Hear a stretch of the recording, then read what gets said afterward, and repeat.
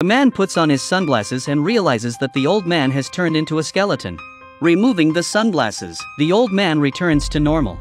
Mike looks at the books again and they are filled with words of obedience. Even the billboards on the side of the road are filled with obedience. What's even more frightening is that the elites on the street are all skeletons, and the waiters are all human beings. When Mike comes back to the supermarket, a woman bumps into him and he turns around to see that the woman is also a skeleton. The woman realizes that Mike can see them and immediately notifies the other skeletons with her watch. The man immediately fled the scene.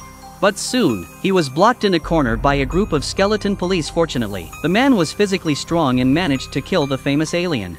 Seeing that he was already wanted by the aliens, the man chose to take the initiative.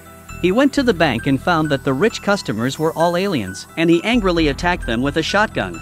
But soon the police came looking for him too, and Mike had to escape through the back door. To avoid pursuit, he hijacked